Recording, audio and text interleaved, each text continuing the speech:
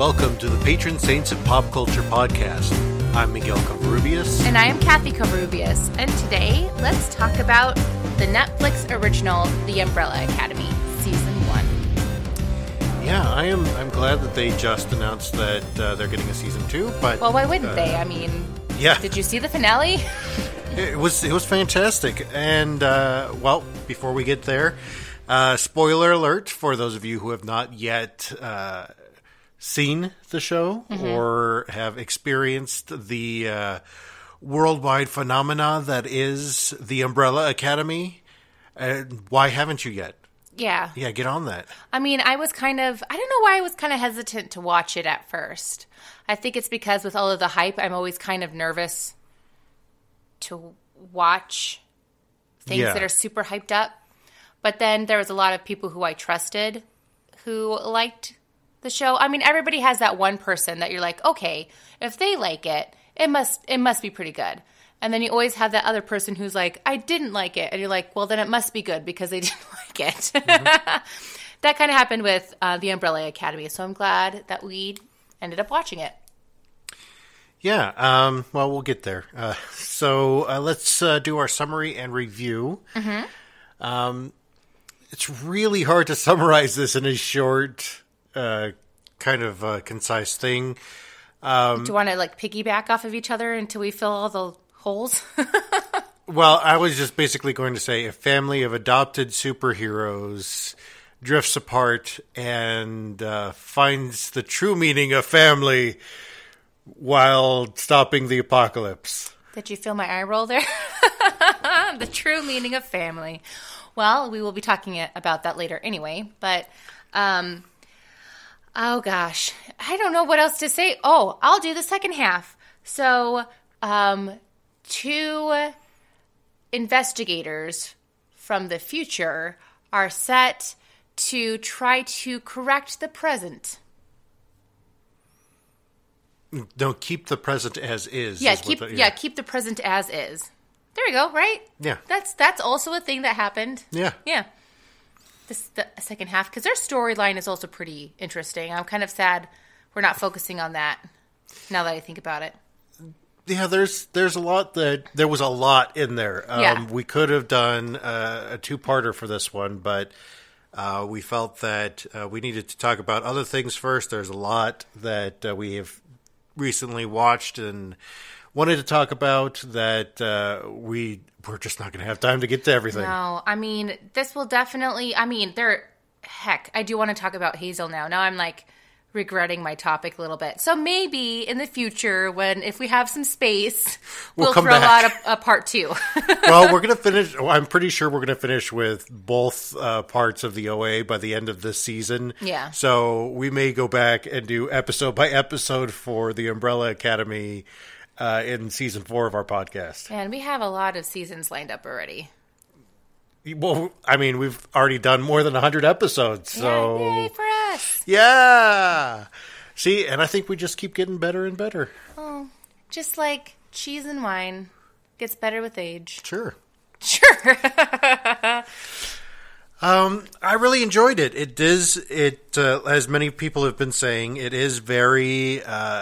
dissimilar to the Marvel formula that has been, Netflix and Marvel's television show formula that has been on this platform, which I don't think is a bad thing at all. This is Netflix flexing their muscles and saying, you know what, Disney, we didn't need you. Yeah, we can have our own superheroes. Yeah. And they're going to be much more interesting than yours. Yeah. Well, the thing is... The Umbrella Academy isn't as well known. I mean, for example, when it comes to Iron Man, even people who didn't read the comics knew who Iron Man was knew some parts of his story. With the Umbrella Academy, so many people are coming in completely blind, and so it seems more refreshing to them that way. Yeah. Well, Dark Horse Comics isn't really one of the big two, DC or Marvel, and so... a lot of fringe comic fans are, excited about it. And like me, who, I didn't really see the worth of comics until a few years ago, that, it was much more much more inviting to the human condition than both Marvel and DC have kind of strayed away from. Yeah. Yeah. But it also has some elements, too, that are like a little kooky and a little weird. Yeah. Which definitely are in DC and Marvel as well, too. So it has enough familiar elements to where it's not going to completely alienate people who are already superhero fans. And by the way, if you were a big emo kid in the late 90s, early 2000s, you know who wrote these comics as well as the Into the Spider-Verse series for Marvel. It's Gerard Way from My Chemical Romance, which I guess even if you weren't an emo kid, you would have thought, well, you know, emo band, My Chemical Romance. But knowing that now, after, you know, watching the series, you're like, yeah. Yeah. Yeah, you could say that Klaus was definitely an emo kid. What are you talking about? He's just a big ray of sunshine, Miguel. Well, with the heavy eye makeup and everything, you know. Yeah, the tattoos on the palms of his hands. And the leather pants with the Huge what do you boots. call them? Like Platforms? see-through windows? No, on the pants, like on the sides that go down. Oh, I don't know what you're talking. I know what you're talking about. I don't know what they're named. Yeah. Yeah. Anyway, so if you haven't guessed, I guess you guys know now that we like it. Have we even gotten that far yet? No, we're at the review. I'm saying that I liked it. Okay. That was my review. Okay. So are you done with your review? Or Yes, do you I'm want to add done some with more? my review. Okay. Well, I liked it. Saying that again. I thought it, again, was very refreshing in terms of the superhero genre that I am used to. I also liked it, too, that you kind of also started to like some villains as well, too, but not in the way that Marvel makes you sympathize with the villains. Like, here in the Umbrella Academy, like, Hazel, I was like, he's a real dude. Like, he's a guy, he just wants to settle down and start a family and eat great donuts, you know? Yeah, he just wants to be with Donut Lady. Yeah, he just wants to live a good life and stop running around. And I'm just like, And yeah. killing people. Yeah, and killing people. But that is something that and everybody can sympathize with. I mean, that's especially the donut part. Yeah, I really want to stop killing people. Yeah. But I liked, as I said, I kind of like their take on getting people to sympathize with the villains, because it's definitely a different take versus, you know, Killmonger, for example. Yeah. Instead of the fanaticism that... You understand where he's coming from, but he's going about it the wrong way. Yeah. Yeah. These guys, I mean, you shouldn't be killing people anyway, but you can tell they have a heart of gold inside, I guess. That's kind of weird to say. It's almost the next logical step for narrative in itself, Yeah, that's a good point. in storytelling, is instead of these fanatics that, you know, have these, you know, dead set on their ways, it's more of an everyday, you know, just the layman going about their daily work, and they're just doing it because it's their work, and, you know, They're just following their boss's orders. yeah. Yep. And, you know, and I think especially now that millennials are getting older, that's definitely what we will sympathize more with, is those people who didn't end up doing what they wanted to do with their lives. Mm-hmm. So I think that is the next logical step in most storytelling. So I think this is like one of the first to kind of eke that out in a good way. Well, and two, I think something that what you had said just now kind of also made me think that a lot of millennials are ending up having to work for companies that aren't so great. Yeah. And so they're doing the work of like the major villain, but they're still just the everyday like guy. You know what I Yeah. mean? Well, and So they're not the real villain. They're not the real villain. yeah, we're not going to talk about, you know, the just following orders and stuff like that. There's other podcasts that do that much better. I really recommend, I think it was Radiolab who did a series on that one experiment where they have to shock people in the other room. Oh, yeah. And it was just fantastic. Fantastic series on that. And I really recommend checking that out. Anyway, speaking of new storytelling This is probably the methods, longest intro we've had in a very long time. Yeah, so I I know. apologize, everybody. we just really like the show, and we really wanted to talk about how much we like the show.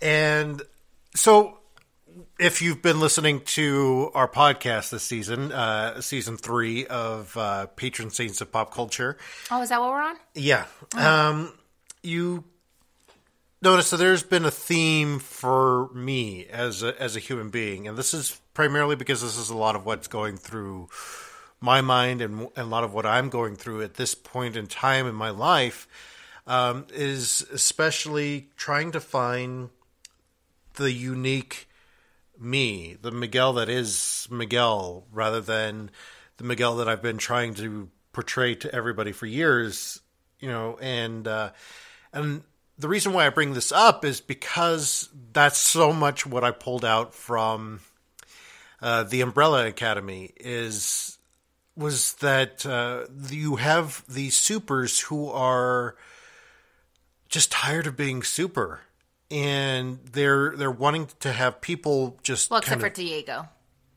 Yeah, except for Diego, but Diego's got his own issues. Yeah. Is that they're wanting people to see them for who they are, uniquely them. And Diego, he doesn't really get this until like midway through the season, after the death of His girlfriend. his girlfriend. Not really his girlfriend anymore. Detective lady. Yeah, the detective lady. And I think this is true for a lot of people, but especially for those of us who were in ministry or those positions that were set apart, that we're seen as other, or we're seen as super, we're seen as, and it can go for people like celebrities, it can go for people who have some modicum of fame. That includes like YouTube or podcasters or Not us, though. local radio personalities.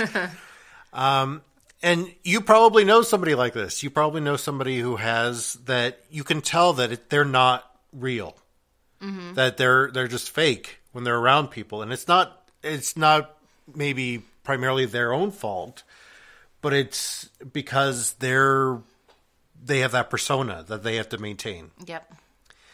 Now for me, this was a lot of me was that I believed that I was the persona for the longest time. And, that's because I didn't have that chance to be anything other than that.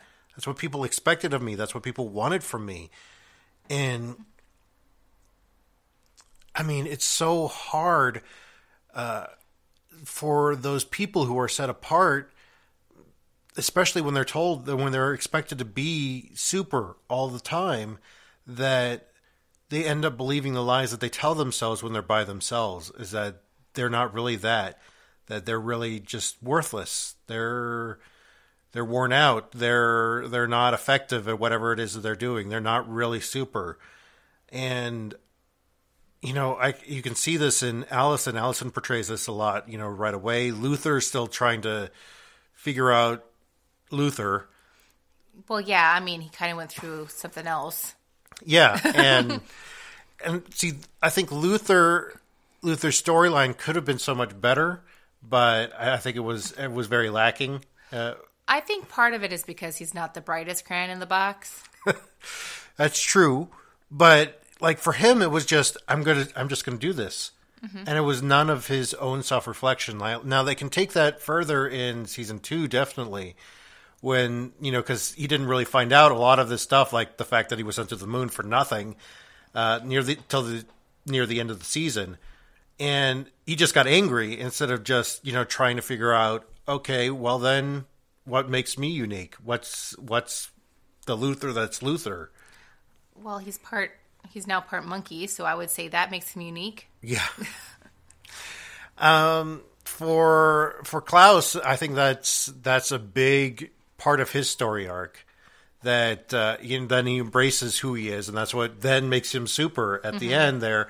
And I have to say that end sequence where he's channeling Ben or whatever you want to call that he's doing is just brilliant.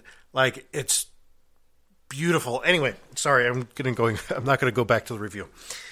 But I want to ask you the question: did you feel splash off from that of that expectation placed upon me that people maybe expected more of you or set you apart because you were the youth minister's wife? Oh, I rejected it wholeheartedly. Like, I am not the type of person who, if you put me in a category, I'm not going to follow it. Like, that's, for example, growing up as being labeled, well, I'm blonde. And so along with that, I got a lot of dumb blonde jokes, but I am definitely not your ditzy, dumb blonde scenario. Like, I don't fit into that type. And so growing up with that, when I married you and became your wife and thus the youth minister's wife, I totally rejected it. I was like, nope, you're not going to put me into this circumstance. And I told the churches too that you worked for, like, I'm not going to be making you cookies. I'm not going to be volunteering. Like, I'm going to be doing what I want to do. If you I want to my join, husband, not me. Exactly. Yes. So, but I also kind of had some practice with that, I guess, since my family members, I mean, my mom worked for the church, as you guys probably know, my grandpa did. So I've been like the deacon's granddaughter and the children's minister's daughter. Mm-hmm. And so I already had those labels placed on me, and I just didn't want them anymore. Now, this is a very interesting take on it. This is something that's placed on them as children, and like you could see it from whenever they're adopted. Like, most of them were from very early babyhood that he adopted them. So, I mean, what effect does this have on children? Like, it really got to screw you up when this happens, that you're expected to be super. So what kind of effect do you think it has on children to have such large expectations placed upon them? Well, immediately I think of the kids who are gifted at a young age and what kind of pressure is put upon them.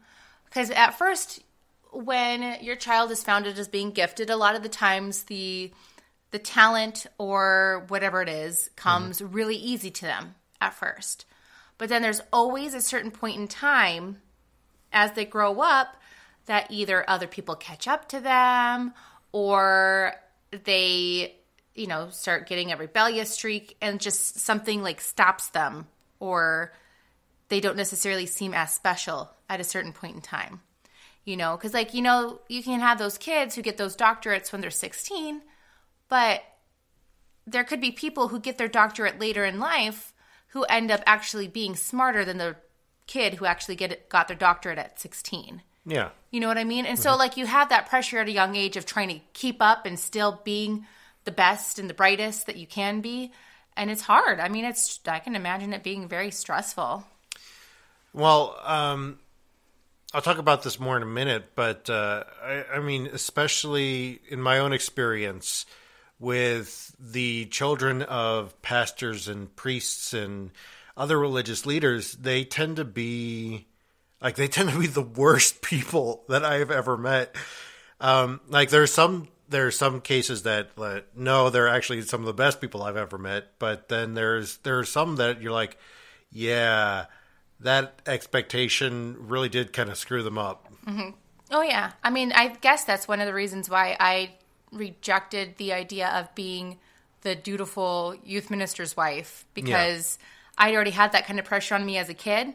And luckily I had enough cousins and siblings around to where it wasn't fully on me to be that person. So I was able to mess up more than, your typical youth ministers or kid, I guess, or whatever. I'm trying to think of what I don't really have them. I don't really have a name, Yeah. for when I was a kid. The deacon's granddaughter. The deacon's granddaughter. Yeah. It sounds like a Nicholas Sparks book or something. Gross.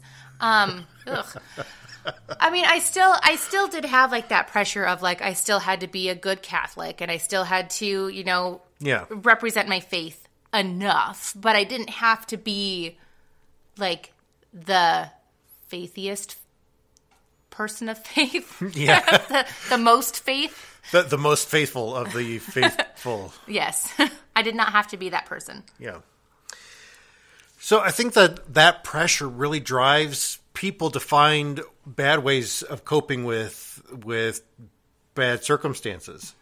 Like, for instance, this is where I said I was going to be coming back to in just a minute. I'm there. So, like, for instance, children's stars, people who grew up as, childhood celebrities and stuff like this, you can see it. Like, it's public for all the world, their downfall. Well, they go of one of two ways. It's either they know the downfall could happen. Yep. And so they either drop from the limelight, so they're not. So if they do have a downfall, it's not as drastic, as public. Yeah. Or they just go headlong into it, and they're just going to be like, if I'm going to be a train wreck, I'm going to be the most explosive train wreck. Yeah, there's been a lot of just complete train wrecks from that, and I mean, there have been some who have turned it around. Definitely, like there are some like comeback stories. Like Robert Downey Jr. is one of them. I mean, he's Iron Man now. Well, so. And Britney Spears too. I mean, say what you will about her, but she definitely is in a much better place than she was in the 2000s. Well, here's another one. Like she should have been my prime example, but Jessica Simpson. Not only was she a youth minister's daughter, but she was also a child celebrity. Mm-hmm. So that's a twofer there. Yeah. Like super pressured. And, now she's not really in the limelight anymore. But, that was kind of, she had that old reality TV show, which was a bad thing. And yeah, that TV show wasn't the best. So who out of all of the 7 Umbrella Academy kids do you feel has the best coping mechanisms? Well, I'm trying to think. Obviously, Klaus is a no. Well, yeah. Gosh. In and out of rehab. Yeah. I mean, at least Vanya, like, she was able to pick up music. And even though growing up, she didn't believe herself to be super, and she's not the greatest, violin player, at least she still has the violin to spark joy in herself. Like, you can tell she still likes to play, and she still enjoys teaching people and that kind of stuff. So I guess it would be Vanya, in my opinion. All right. And at the beginning of the series, I should say. Yeah, I would probably agree with you on that. And I think that she probably hides it a little bit better than the others. Well, not really. She wrote a tell-all book. That's not really hiding how you feel. No, I mean that she hides her bad coping mechanisms better than the other ones. Yeah. The bad coping mechanisms usually, like in her, it was more or less believing somebody who gave her the slightest bit of attention. And especially that's a huge bad, like no coping mechanism that like a lot of us who grew up with that pressure, and those of us who dealt with that pressure, that was our easy way to hide because, nobody paid attention to us. So we did things to invite attention from probably the worst possible locations. Which probably explains why some of the pastor's kids are so big into being troublemakers. Oh, yeah. Yeah, so I think that she just hit it better than the other ones, and I think that she dealt with it and that was her bad coping mechanism.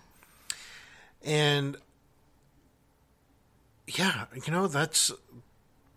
a lot of them, they all dealt with it in different ways. Diego was just, continue to be that, even though it was not the way that was needed anymore.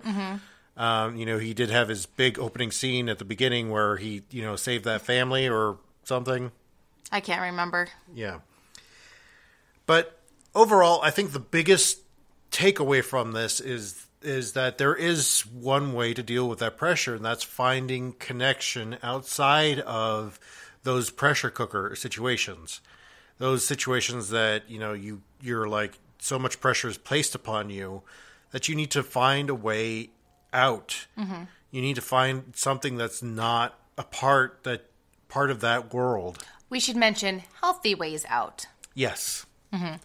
Yes, because we just talked about the bad coping mechanisms. Yes. Yeah. And part of the thing that, messed everybody up a little bit, let's be honest, is the family dynamics were very, very screwed up. Oh, yeah. I mean, let's just start off with their father, obviously wasn't truly a father figure to them. He was just like the live-in professor. Well, I mean, maybe they do parenting differently on whatever planet he's from. Well, I don't know. He definitely was using them more as test subjects, in my opinion. Yeah. So if you're using a child as a test subject, you're probably not the best parent. Yeah, that's just true. Throwing that out there. But because he himself, even though he adopted these children, weren't really a good father figure to them. I mean, they did have Grace, the automaton. Yes, that's a good way of putting it. Yes, or mom, as what they called her. I mean, she did kind of step in, but she, again, was programmed, and so it still seemed kind of fake and phony. Yeah. In a way. It was like, he was like, okay, so I'm going to watch all of these 50 TV shows. What do they say equals a good mom? And he programmed that into her. Yeah, like Leave It to Beaver. Mm-hmm. And she kind of is what's June Cleaver? Is that? Yeah. I have no idea. I saw snippets of that show, but I didn't really watch it. But because of that, because they didn't have good, I guess, head of household figures, that their sibling relationships, and let's face it, they are siblings. They are adopted by the same man, which makes them brothers and sisters, which makes it really creepy for Allison and Luther, in my opinion. Yeah. I also, well, and two, I mean, we have family members that are part of large families that are adopted, and so that would just gross me out if that were to happen. So weird and gross. Even though technically it's okay because they're not blood related. But anyway, we're not talking about that. Yeah, we're not going to talk about that. So they didn't really have the opportunity or the structure to actually form real sibling relationships. They were more like close classmates, really. Yeah. And the one thing that really bothered me was that, or actually the one thing that kind of struck me as being somewhat normal in a large family, is that you sometimes get that one sibling that's purposefully separated from the others. Mm-hmm. You will sometimes see the oldest sibling who has to basically act like the little mom or dad and take care of all the siblings. So they're set apart because they're not able to be as rambunctious and be as childlike as the other siblings, like they may want to be. And then you can sometimes have it to where it's like in this scenario where the youngest is set aside and almost overprotected. Yeah. Which again is not necessarily good because the youngest still ends up feeling like an outsider because they can't do all of the same things as the older kids can. Yep. So growing up, I know you didn't come from a super large family. But did you have sibling groups, or did you guys pair off at all? A little bit, primarily because my sister is a slight bit older than my brother and I. So my brother and I were a lot closer than my sister was with either one of us. Mm-hmm.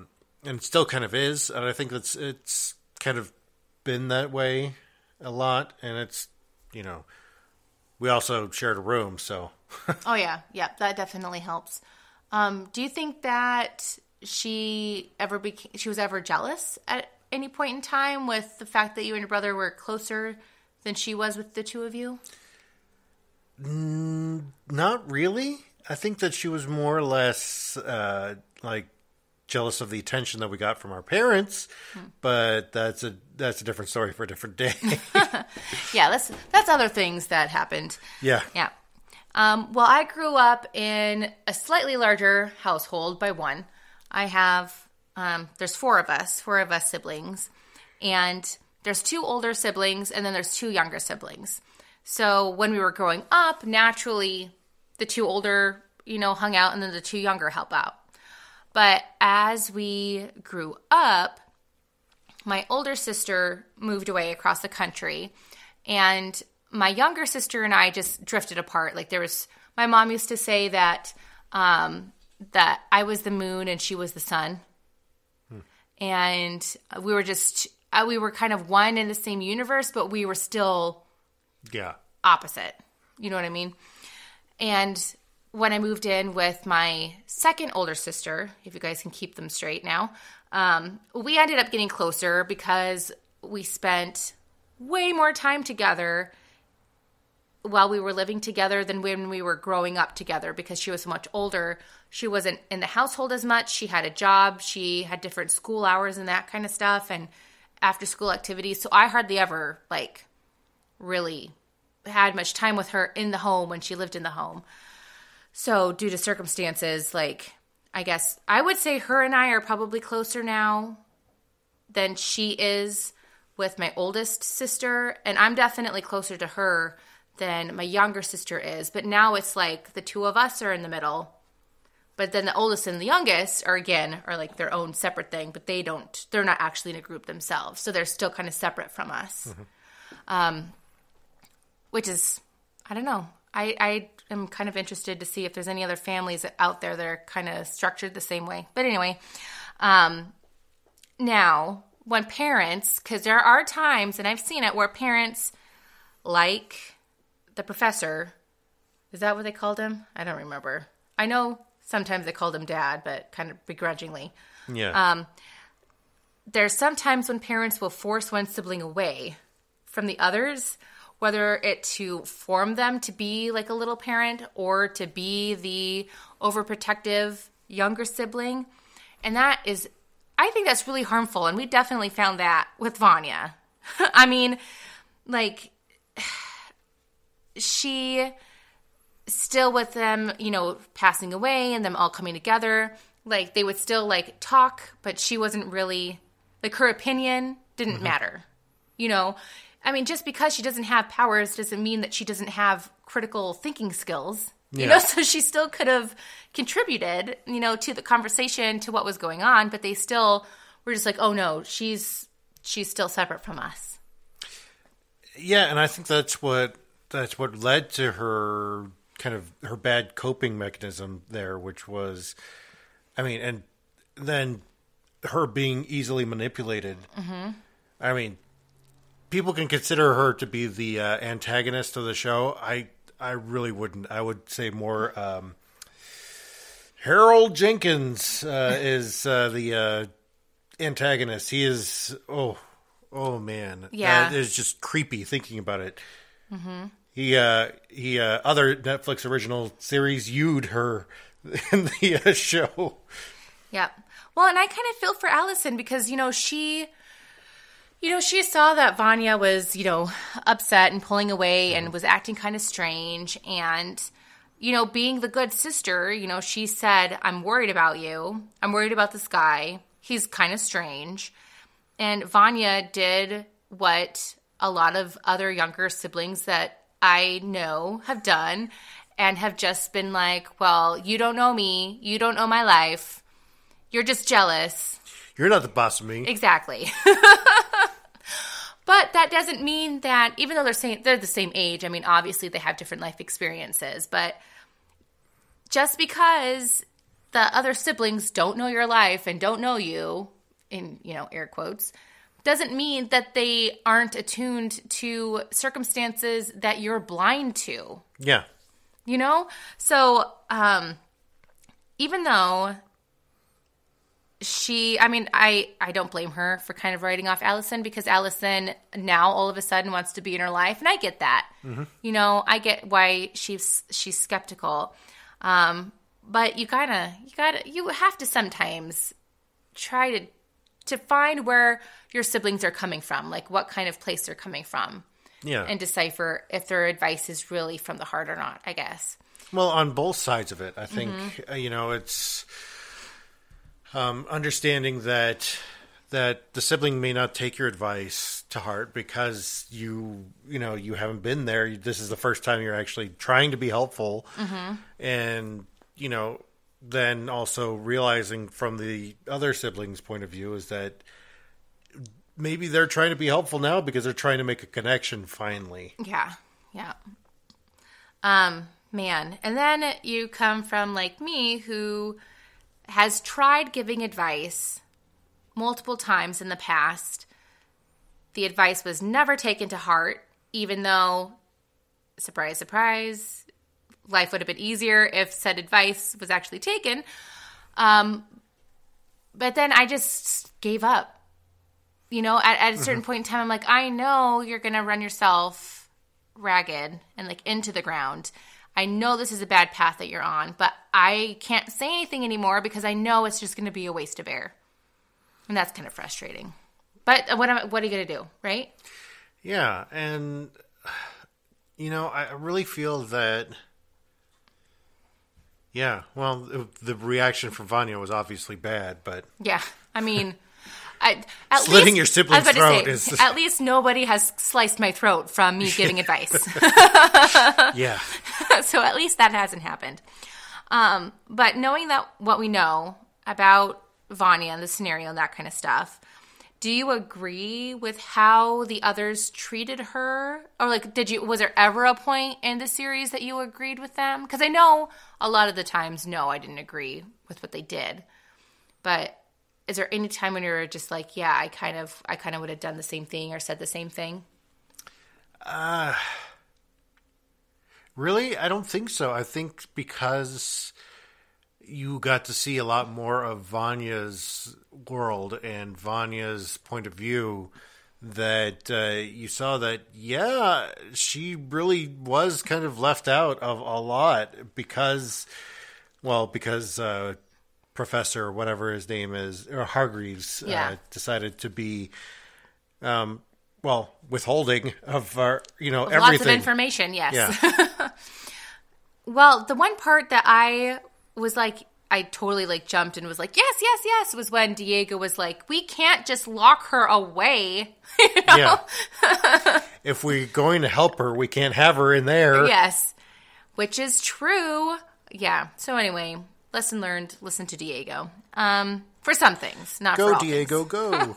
When it comes to your sister discovering her powers, I mean, come on. Why did Luther, chokehold her and, make her pass out? I mean, she was coming to them for help.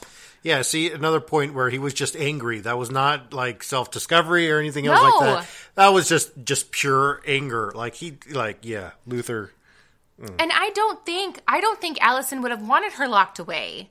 I think if Allison at that point was able to talk to her brothers, I think she would have told them, no, we need to help her.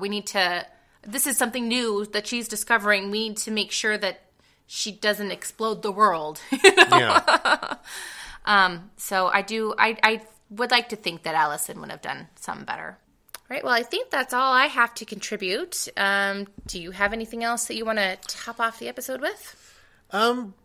Not really. I just want to ask that if you would like us to talk more about the Umbrella Academy and talk more about, because there's a lot more that we obviously didn't get to here. Oh, yeah. Please let us know, and we can let them know how to. Yes, so you can follow us on Instagram and on Facebook at Patron Saints of Pulp Culture. We also have Twitter at Real Honest Faith. And then finally, we also have a website too at thehonestfaith.com. So, with all of that being said, we invite you to come and join the conversation. Bye.